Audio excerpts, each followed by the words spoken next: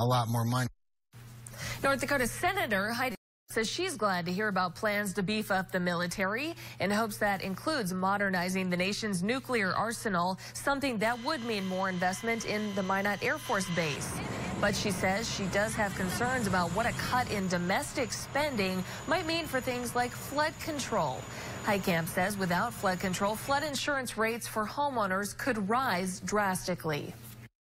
If flood insurance is $500 a month, that pretty much locks people out of home ownership. We can't have that happen, so we need to have flood protection in Minot, and we need to get going on it. The problem is that the Corps of Engineers budget for projects is woefully short given the projects that are in the queue. Heitkamp says she's hopeful the Trump administration will be open to negotiation about what areas of the budget can be cut.